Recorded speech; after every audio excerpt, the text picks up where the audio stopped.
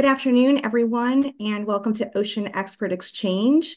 Scientists in every Florida school and the ANGARI Foundation are excited to have you join our live webinar series where we talk about ocean science and technology and speak with technology experts. In this monthly series, we dive into all things marine science. We explore what's happening in the field, interesting careers, and more. And today we'll be speaking with Dr. Robert Ellis of the Fish and Wildlife Research Institute at the Florida Fish and Wildlife Conservation Commission about Goliath grouper. So before we turn things over to him, we want to tell you quickly a little bit about our programs. Scientists in Every Florida School is a free program housed within the Thompson Earth Systems Institute at the University of Florida. And our mission of SEFS is to engage K-12 Florida teachers and students in cutting-edge research by providing science role models and experiences like today. So we hope that we inspire future stewards of our planet by doing so. The ANGARI Foundation is a nonprofit headquartered in West Palm Beach, Florida, and the foundation supports and promotes marine science research and education. And many of the foundation's primary initiatives involve their 65-foot research vessel, the RV ANGARI. So in case you missed any of the information in today's previous slide, we just want to remind you that you can ask questions and submit those questions for our scientists by typing them in the chat box at any time. So at this time, I'm going to go ahead and turn things over and introduce you to Dr. Bob Ellis. Dr. Ellis, we will stop share and let you resume from here. Thank you.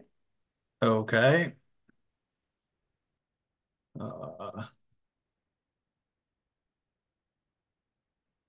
There we go. All right. Well, hello, everyone. Thank you so much for showing up today. And hopefully you'll learn something today about the Goliath grouper. I was asked to give a brief introduction about myself first. So assuming that I can actually, there we go. As Stephanie mentioned, I work currently for Florida Fish and Wildlife. I work at the Research Institute headquarters in St. Petersburg, Florida. But before that, I actually grew up in Southern California. I grew up just outside of LA in Long Beach, California. When I decided to go to college, I went just up the road to UC Santa Barbara. I majored there in aquatic biology, which was basically marine biology, except we learned about lakes and rivers as well. So they call it aquatic biology because it's everything wet. After that, I took a couple of years off to travel and surf and fish and have a good time. And then I decided that I wanted to go back to school and learn a little bit more about fisheries management. So I did a master's degree in oceanography from Louisiana State University. And as soon as I was done with that, I moved over to Florida State where I did my PhD. After I graduated from there, I went to Washington, D.C. to work for NOAA for a year as a Knaus Fellow. And then as soon as that was done, I got a job back here in Florida working for FWC. And I work in a group called the Marine Fisheries Biology section within FWRI, or the Fish and Wildlife Research Institute. And our job is really to investigate and study life history of fish. So that is everything from the things that they eat, how fast they grow, where they live, the types of habitats that they like to live in. And a lot of what we do is actually related to movement ecology, or where fish move and how and what forces, what kind of environmental factors make them move. And I'll talk a little bit about how we study those things as we get into the talk. So just a quick outline of what I want to talk today about. There's a ton of great information that we know about this species, the Goliath grouper. And I only have 15 minutes, so I'm going to go pretty quickly through things. But if you have any questions, please put them in the chat and I'll try to get to them at the end. But briefly, I just want to talk a little bit about their life history. That's what I study. That's what our group is focused on. I'll talk about what reef fish life cycles look like, talk about what we know about age and growth of Goliath grouper, what they eat, and then something about their population status. So this species is pretty iconic for Florida, and the management of it is tricky. We do know that historically they've been severely depleted, and their harvest is actually closed. You can't keep a Goliath grouper. And that has been the case since 1990. And that's a pretty extreme measure that we take in fisheries management. And there has been some recovery of the species, but it's challenging to figure out exactly how much they've recovered. So I'll talk a little bit about that as well at the end.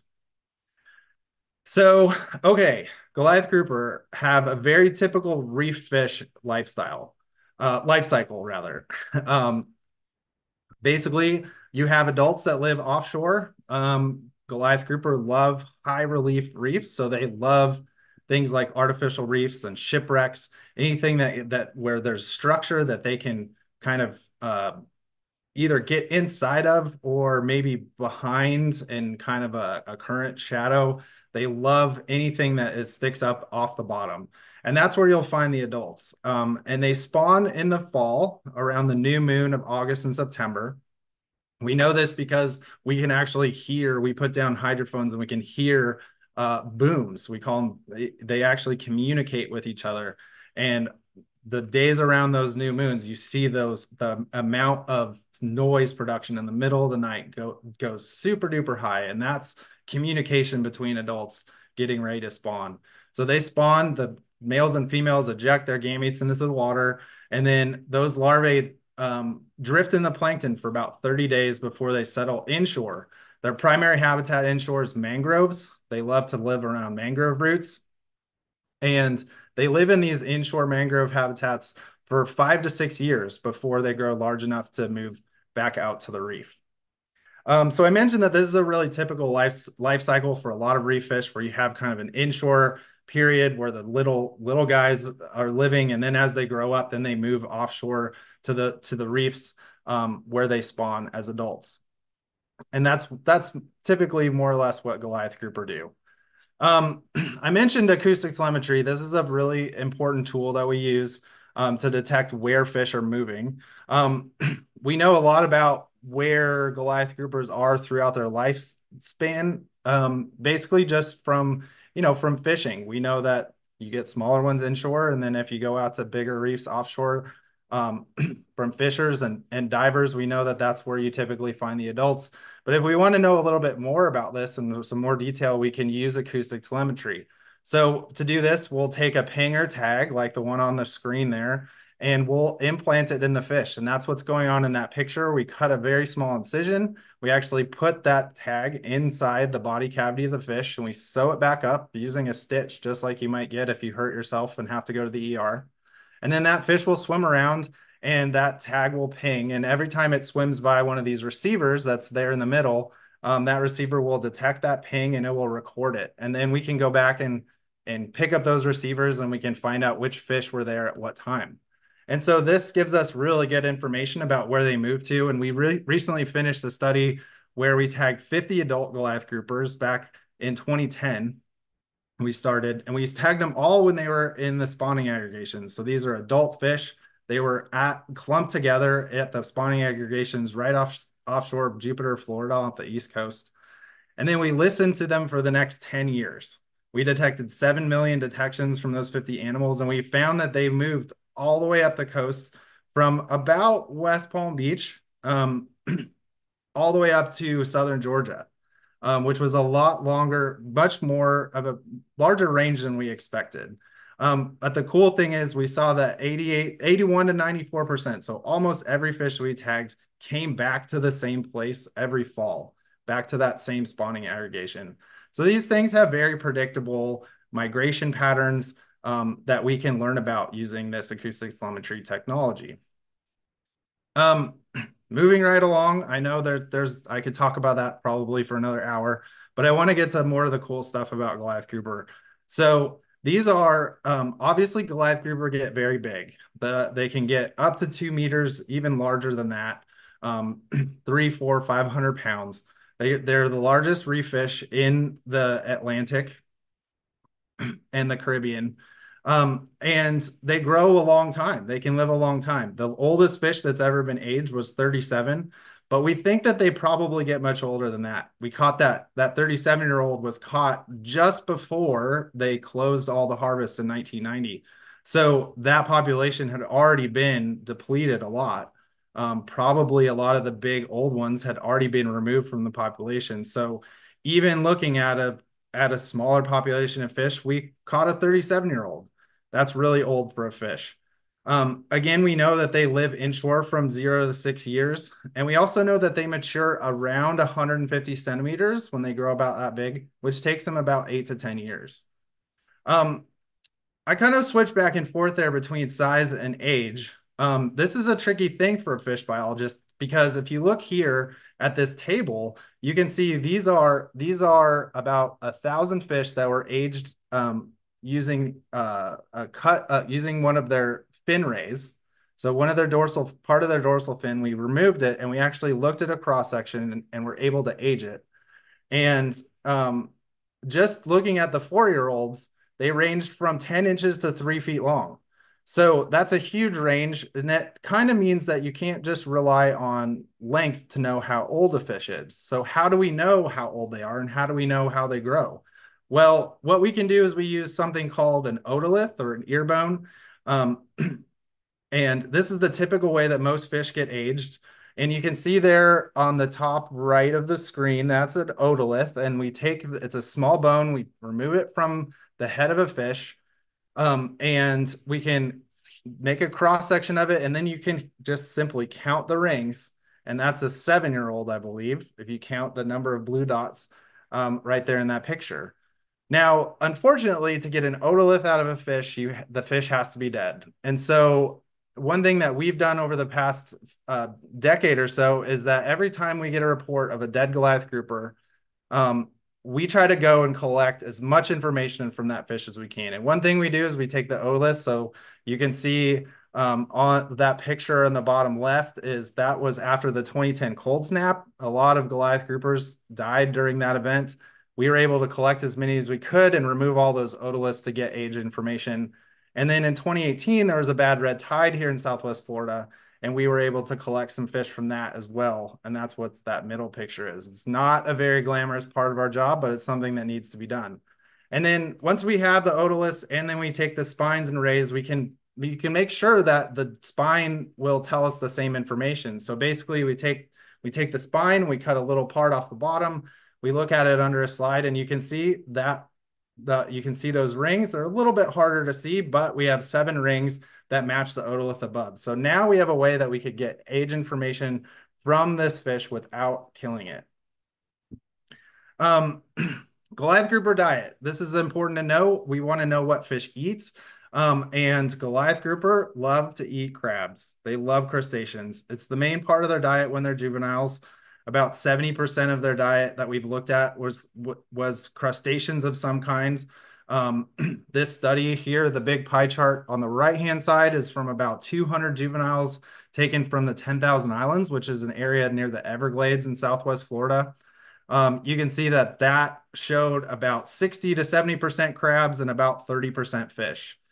Adults, fewer crabs, more fish, still lots of crustaceans. And then when you zoom in on the fish themselves, they're not typically things that we think of like fish that we like to go out and fish for. So only about 1% of the adults that we looked at, and that's about 500 adults had fish. About half of their diet was fish, but only 1% of those fish were grouper and snapper. Another thing to point out is that in that study of the adult diets, 12% of what we pulled out of their stomachs was fishing tackle. How do we know what they eat? Well, we use manual lavage. Basically, we put on a glove and use a piece of PVC pipe to hold their mouth open, and you reach in and you actually pull out everything that you can feel in their stomach. It's a bit invasive, but it happens very quick, and then we get a really good idea of what they ate. Then later on, we can take a sample of their muscle and we can verify that what we're pulling out of the stomach is just a snapshot of what they ate that day. We can compare that to the stable isotopes, which is a record of what they eat over time in the muscle or different organs, and verify that what we're seeing really is what they eat. And that is the case, that they mostly eat crustaceans throughout their life. So I'm already running out of time, and I wish I could talk more about some of the cool science that we do. But I did want to address some common misconceptions about Goliath grouper. This is like I said, this is a pretty iconic species here in Florida.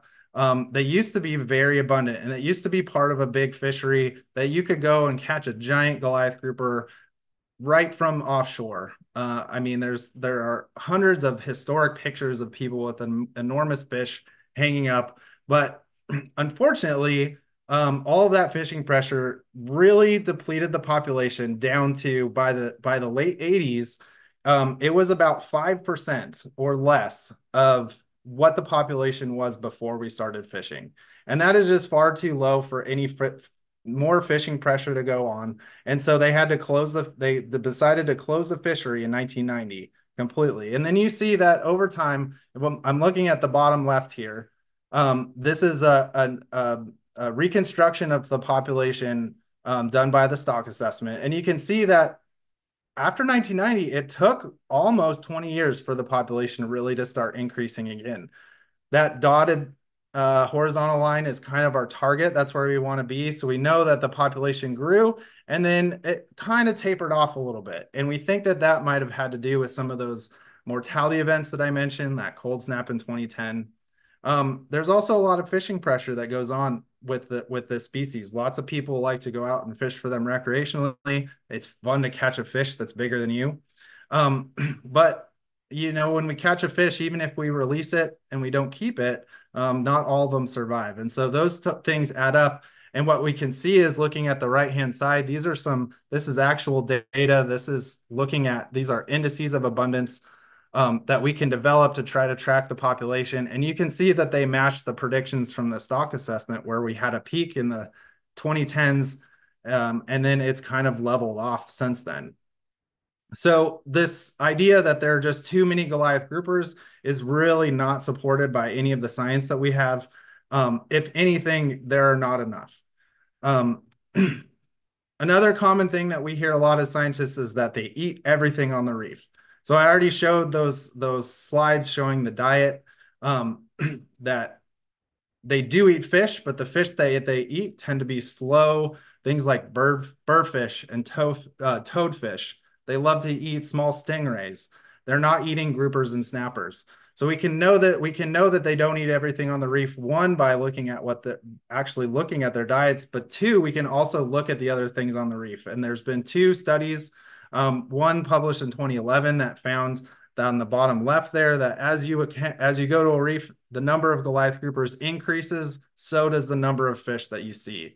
And as the number of Goliath groupers increases, the abundance of snappers increases as well.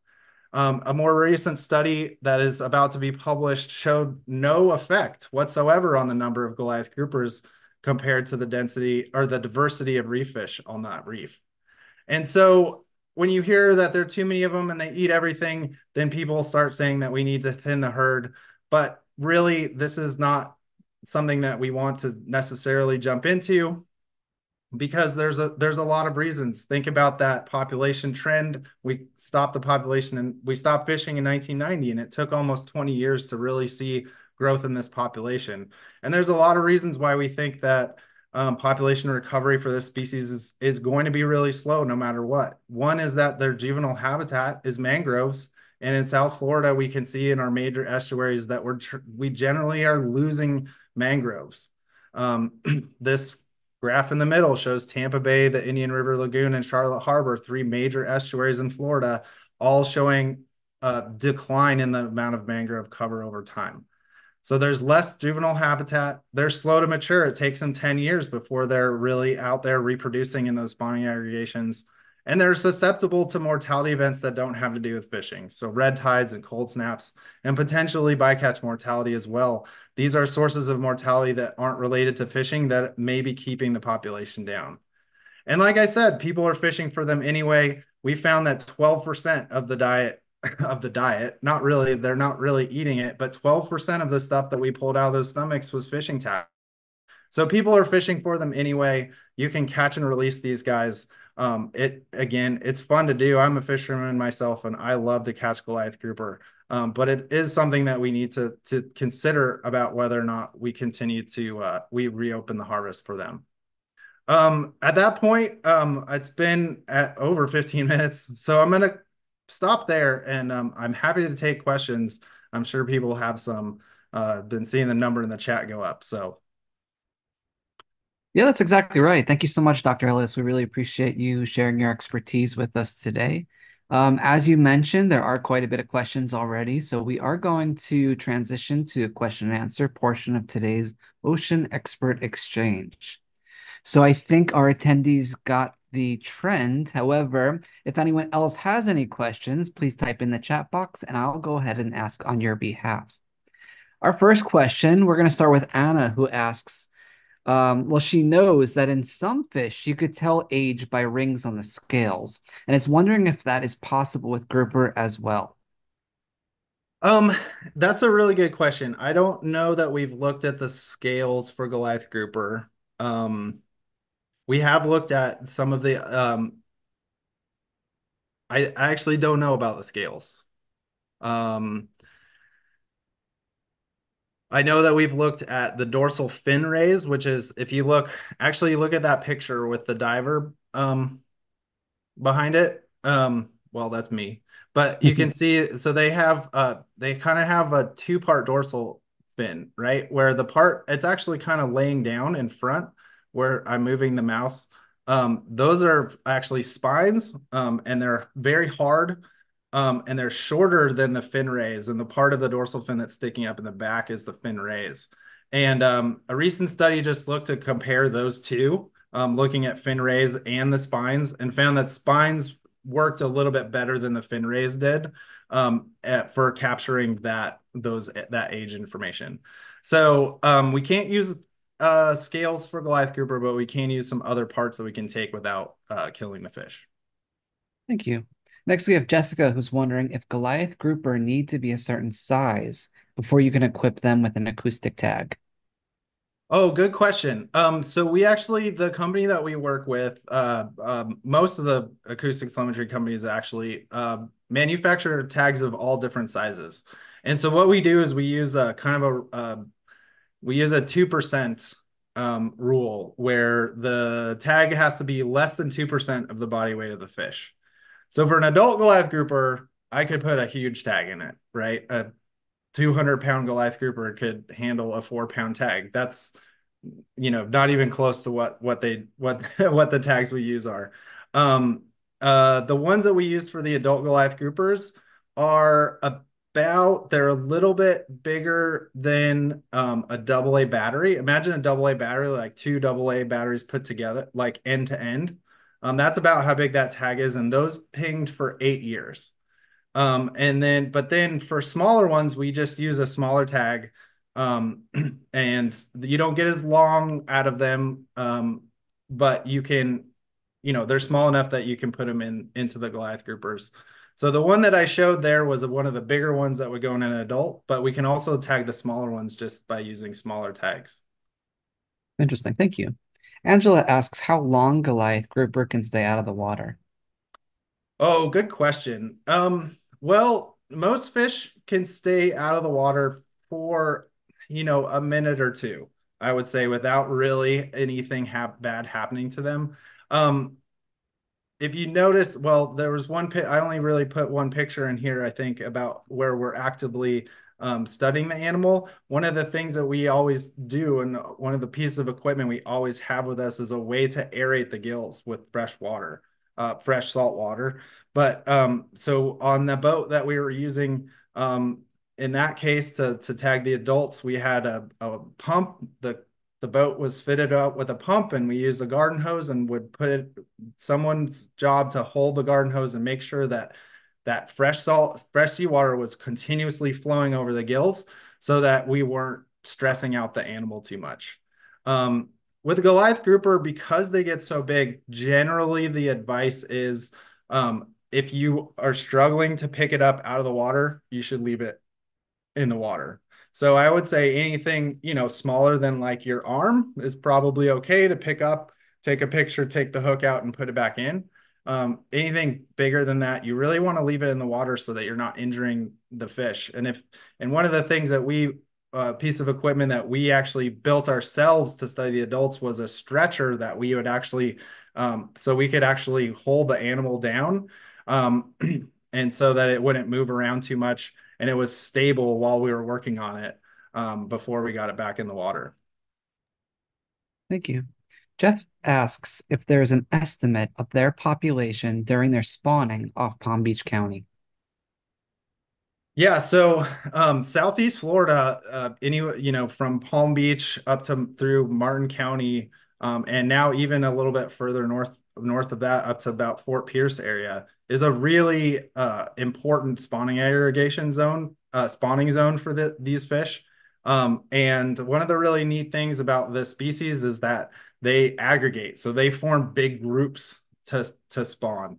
And there are tons of dive operators that work in that area, and some of them have been conducting their own counts over the past few years, because it's a really cool dive experience. It's amazing to swim with 50 to 100 fish that are bigger than you, and a lot of people like to come from all over the world to do it. And so some of those dive operations have been conducting their own research. There's another program that's run by Sea Grant called the Great Goliath Grouper Count. That's a really important survey that happens every year in June, which is actually a little bit before they start grouping up. But that gives us a really good idea of kind of the spread of Goliath grouper throughout the state. And so there are a number of different ways that we're trying to assess the population, using things like divers, and sort of more like citizen science initiatives. The Reef Environmental Education Foundation, or Reef Foundation, does diver surveys that are very important and helpful to get at that information as well. Great, thank you. John asks if you know of any supports for Goliath grouper populations in other parts of their range. For example, are there rules in the Caribbean? Yeah, so this species used to be distributed all through the Gulf of Mexico, down through the Caribbean, all the way down into Brazil. I know that now the population, we're not the only place that experienced that rapid, very extreme population decline. And there are many countries where there just aren't Goliath groupers anymore. However, places like Belize has a really large and very well-managed system of marine protected areas, and they've seen some population recovery there. I know that Brazil does a lot of work working with people to try to better understand the Goliath grouper populations in Brazil, where you could have one of the problems in parts of the Caribbean is that you can outlaw fishing for these things, but there are lots of people that still rely on fishing for subsistence. They eat fish regularly, and that's how they feed their families. And so getting the message out that, hey, look, don't eat this species is often difficult in those communities. And so the conservation efforts in different places in the Caribbean look very different than the way that we work on them here. But we do work with those people too. When I was a grad student at Florida State, we had someone from Brazil come and stay with us for a whole year to learn about what we did. And he brought all that knowledge home.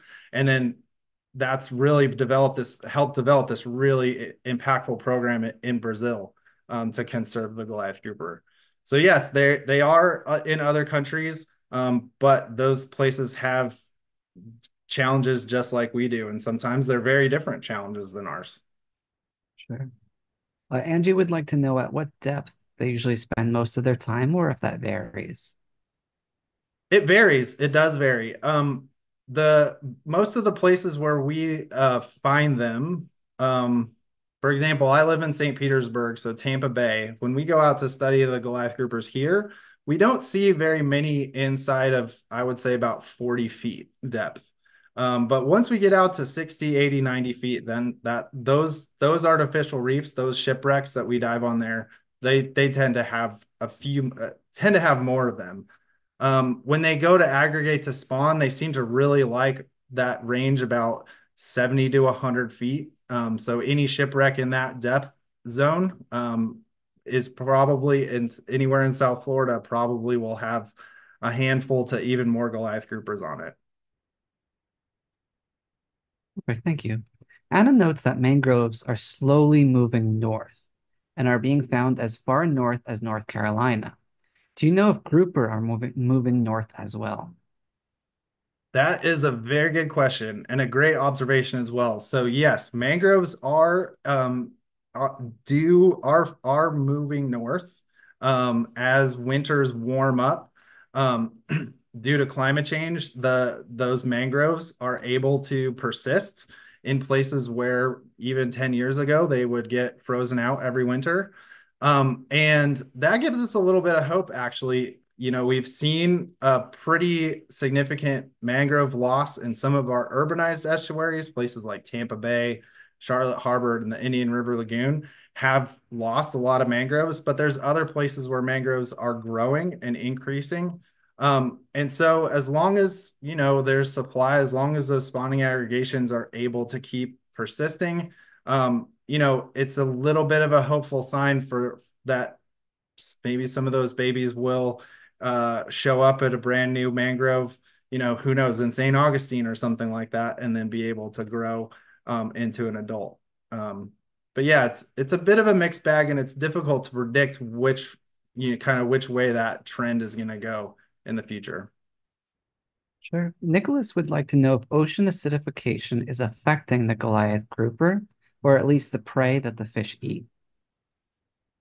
Great question. So we don't have any evidence that ocean acidification is a problem or an issue for Goliath grouper. However, one of the groups or um, one of the animals that we suspect is going to be susceptible to ocean acidification is anything that makes a calcium carbonate skeleton, right? And so those include things like bivalves, but it could also include some crustaceans. So anything that eats any fish or predator that eats hard things in the ocean, that is going to be a concern down the road if ocean acidification continues to happen. Presently, we don't have any evidence that any of that is occurring, but we don't. It's something that we definitely, are aware of that it could in the future. I would say one thing for Goliath groupers is that they have a very broad diet. We pulled a lot of different things out of their stomachs, and they're also opportunistic feeders. They're not really out there looking for specific food. They're eating the things that are abundant. So if a Goliath grouper in the Keys might mostly eat lobsters, whereas a Goliath grouper growing up in a mangrove might be eating mostly blue crabs or mud crabs, right? And so as they move through their life, they're eating those things that are easy to catch and abundant. And so that gives us a little bit of hope if certain species are very susceptible to things like climate change or ocean acidification, that we think that the Goliath grouper is probably going to be able to just find something else to eat. But currently, we don't really have any evidence that these things are occurring just quite yet in this population. So in that respect, Alex has asked if Goliath groupers are less resistant to environmental change compared to other species of grouper. Hmm. I would suspect that Goliath grouper, because they have a really broad range, right? And when we think about where they used to be before we started really fishing them, we have reports from them going from North Carolina all the way down through the Gulf of Mexico, the Caribbean, all the way down to Brazil. And species that tend to have very large ranges like that, they're generalists in terms of their diet. They eat lots of different things. Those things are probably going to be more resistant to big changes in the ecosystem. The one caveat being that these things are susceptible to things like red tides and cold snaps. We saw in 2010 that like a very, very significant decline in, that we could even see in the adult population a few years later from just a couple days of freezing cold weather in South Florida. And so, if those things become more frequent, then perhaps we might have a problem where this part of the range becomes less, um, you know, becomes a worse place for a Goliath grouper to live. But at the same time, there's probably another area of their range where it's going to become better for them. And so I would actually think that Goliath groupers are probably pretty resilient to things like that, as long as we have enough places where they can live.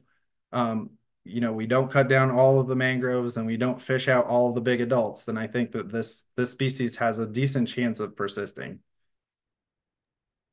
Thank you. Next up, we have Angie, who's wondering if you're aware of any disease outbreaks for the Goliath grouper that may have affected population numbers. So I'm not. I wonder if this question is hinting at some of the stuff that's happening in the Florida Keys right now. There's been a few events. There's been an ongoing event where there's kind of this mystery spinning condition that's happening to some fish, including Goliath grouper. It has affected Goliath grouper. We have some evidence. We have had reports of Goliath that are exhibiting these odd behaviors. We still don't know exactly what it is that's driving that. But aside from sort of localized issues like that, there isn't really nothing really that we would point to be concerned about with the species. Sure. They do. One thing I will say about them is that because of the way that they eat, which is relatively low on the food chain, they love to eat, crustaceans, things that are right at the benthic surface, right? They're right on the bottom, is that they tend to accumulate mercury. We've sampled some adults that have had mercury loads that are high enough to suggest that adult was being harmed by all the mercury in its body. And so that's a concern because mercury is a bioaccumulator. It doesn't go away. The longer you live, the more of it you accumulate in your body. And so it could be something that may ultimately reduce the total lifespan of Goliath groupers. We might not see any more 30, 40, 50-year-old fish anymore, just because they start to succumb to some of these issues that come with all that accumulation. So that's something that we're aware of and we're continually testing, but not really a disease per se. Sure, thank you. Matthew mentions that in Goliath grouper diets, you've said that they are mostly comprised of non-sport fish, so snappers and other groupers. With depredation becoming an ever more present area of research, is it possible to use current and future diet data to see if depredation is changing the diet composition of these fish? Yeah, great question. So this is where things can get tricky, right? Where if we look at a very broad scale, right? If we want to say I want to study the diet of a fish, I want to look at as many different fish as I can, right? Because that's going to tell me for this species what is it eating. And when we do that, we find that in general, they like to eat crustaceans and then these kind of slow moving, kind of odd fish that they encounter in their environment. That being said, I also mentioned that they're opportunistic feeders. Opportunistic feeders mean that they tend to eat things that are easy to catch. Well, if you go out to an artificial reef and you start fishing and you catch a little mangrove snapper and it's too short and you let it down, you put it back into the water. Now, for a brief moment in time, the easiest thing for a Goliath grouper to eat is the injured gray snapper trying to get back down to the bottom.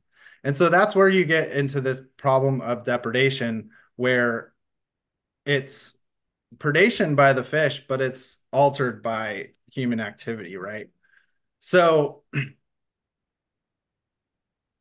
I think both things can be true at the same time. One, that kind of in its more typical state, Goliath groupers aren't eating a lot of grouper and snappers, but at the same time, they love high relief artificial reefs, which is where a lot of fishing activity takes place. And so they are implicated in a pretty large amount of depredation. People see this all the time where a Goliath grouper follows the fish up to the boat, or they release a fish and they see a Goliath swim right over and eat the fish before it can get back down to the bottom. And that's concerning. As a fisherman, you don't want to, you release the fish because it was too small for you to keep. Well, why should this Goliath get to eat it instead?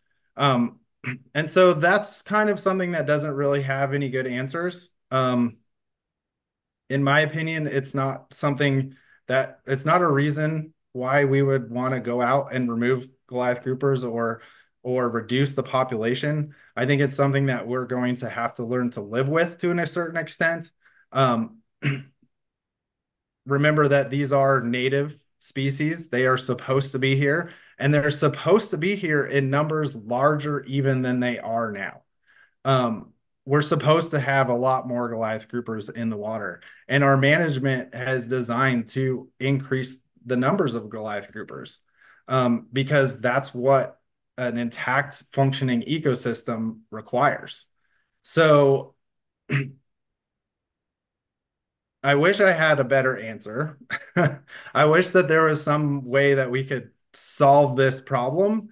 But with Goliath groupers and now increasingly with sharks, I don't think it's something that it's not something that's going to be easy to solve, and it's not going to go away anytime soon.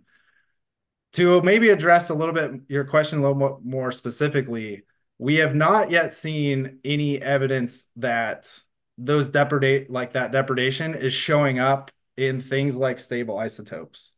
So stable isotopes kind of give us a much longer time series of what the fish is eating.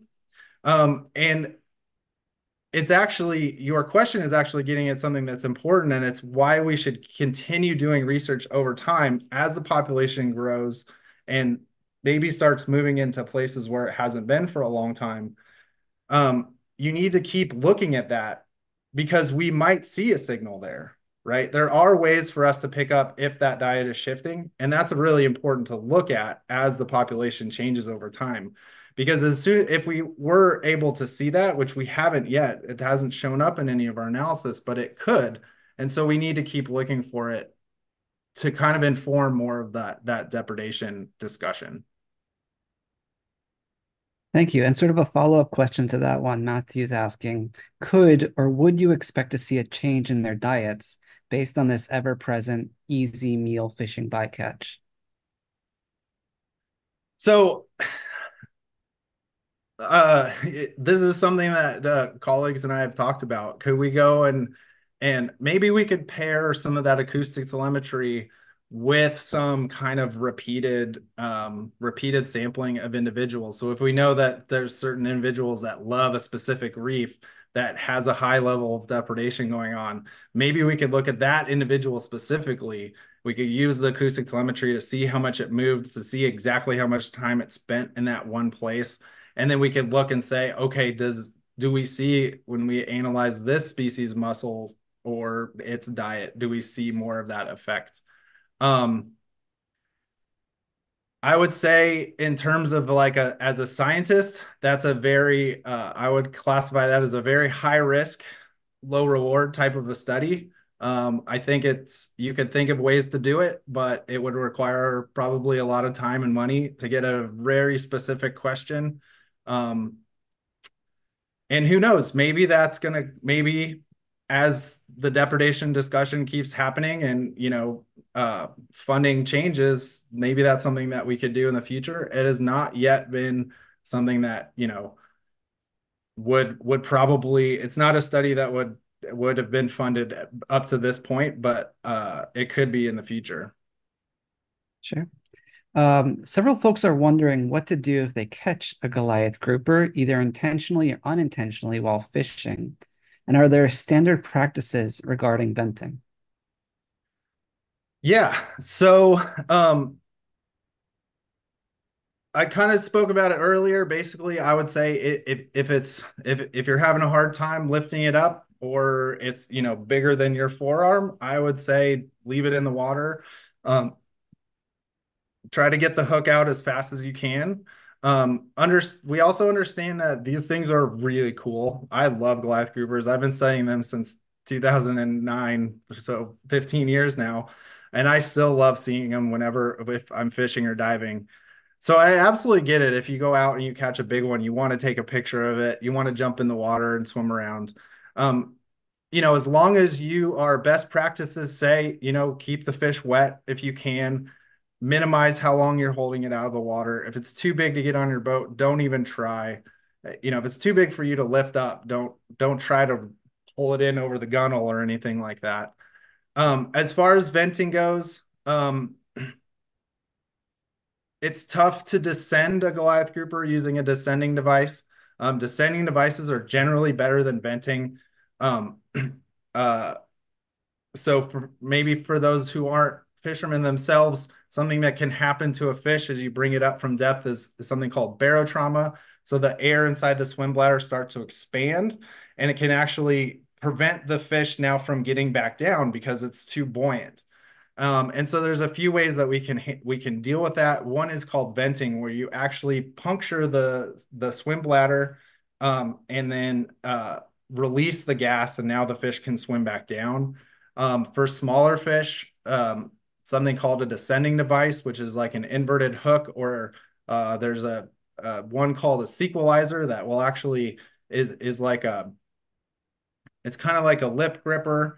You can attach it to the fish's lip and then with a weight put it back down. And when it gets to 50 or 100 feet, it will open up and release the fish, and the fish can swim away. So these are things that help the fish get back down to depth. Um, Generally, descending devices are better, but for a really big Goliath grouper, you need like a giant weight to sink it. So venting is often becomes the tool to use. Um, Generally, if you lay the fish, if the fish is on its side at the surface and you push down the pectoral fin, go a little bit behind the edge of the pectoral fin, and that's about where you can make a small puncture and then allow the gas to vent. Again, if you can descend it, that's preferable, but venting is also a tool to use. It's always better to get the fish down back under the water to depth than leaving it floating at the surface. Thank you. We're going to begin to wrap up with just two more questions remaining. Our next one is from Rachel, who is curious how long the largest documented Goliath grouper was. Ooh, how long? Oh, that's a good question. I don't know offhand. I can tell you that the biggest one I ever caught was 226 centimeters, Wow. um, which was around a little over 7 feet long. Not the world record for sure, but that was an enormous fish, and that was a really fun day to sample that individual. Um, Great question, though. Now I want to look it up as soon as this is over. All right, and we'll wrap up with one more where a couple of our members of our attendees today are curious if you always knew you wanted to study fish, and if you have any advice for those who might be interested in careers similar to yours in the future. Um, Great question. I did always know I wanted to study fish. I was obsessed, how little kids love things like dinosaurs and trucks. I love sharks. Sharks were my jam, and I always grew up with, books about sharks and posters of sharks on my wall. So that was really what I wanted to do. Um, and that informed where I went to school, right? Santa Barbara had a great marine biology program. That's where I wanted to go. As soon as I got to college, I made sure to take advantage of every opportunity that was offered. So I got dive certified. As soon, they had a regular open water dive certification that I did when I was a freshman. And then I did as many dives as I needed to join the scientific diving program. So I got certified as a science diver. And then I did an internship one summer. I got to go to St. Croix for 6 weeks and study fish with a grad student. And that pretty much cemented for me that I wanted to go be a research scientist. Because we were just diving every day and looking at the reefs and looking at the fish and trying to figure out what's going on. And there's so many questions, and it's so cool to try to disentangle all these things that, yeah, kept me going until now. So I would say if it's something that you know what that you want to do, just take advantage of all the opportunities that you can, either at school or look for them on your own. You can always find people like me, who do these sorts of things, or you can write to FWRI and they'll help you find scientists to answer your questions. So Well, excellent. Thank you so much. It's been an absolute pleasure to learn from you, speak to you, and have the opportunity to hear more about your research. So again, we really appreciate you joining us this afternoon. So thank you so much. And I'm going to go ahead and turn things over to Stephanie to begin to wrap up today's talk. Thanks, Brian, and thank you, Dr. Ellis, for the fascinating information on Goliath grouper. I really also enjoyed the trajectory that took you there. Thank you, everyone, for joining us again today for this great talk. If you'd like to take a look at the K-12 Extension resources related to today's topic, they're made available along with a recording of today's program at the UF Earth Systems YouTube channel. You can follow along by visiting the things you see here on the screen for Scientists in Every Florida School and the ANGARI Foundation. Also, we are very excited to tell you that although today is our final of our spring series presentations through Ocean Expert Exchange, we will be back with a fall series ready and up and running shortly. So please stay tuned and we'll be sure to give you those updates. In the meantime, a huge thank you again to everyone for joining us today. And we look forward to seeing you on future Ocean Expert Exchanges. Take care. Bye-bye.